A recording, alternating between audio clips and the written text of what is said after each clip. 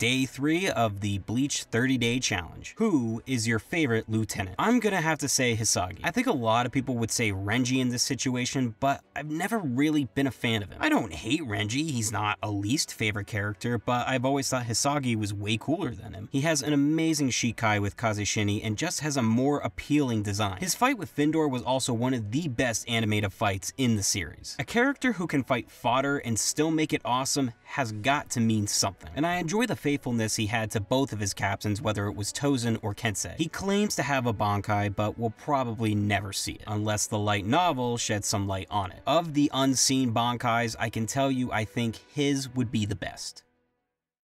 彼、風死に